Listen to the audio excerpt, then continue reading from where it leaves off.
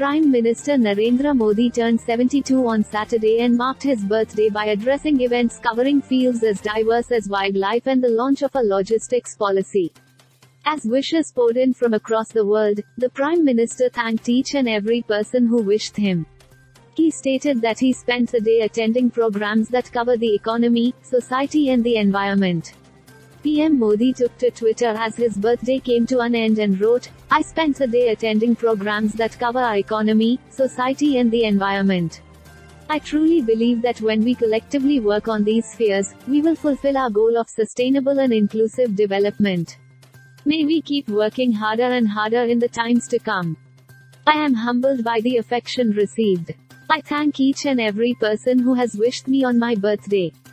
These wishes give me strength to work even harder.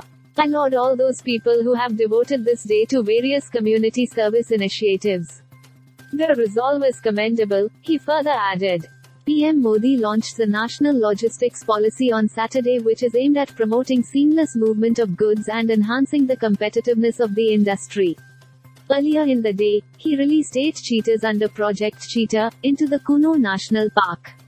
He termed it a historic day.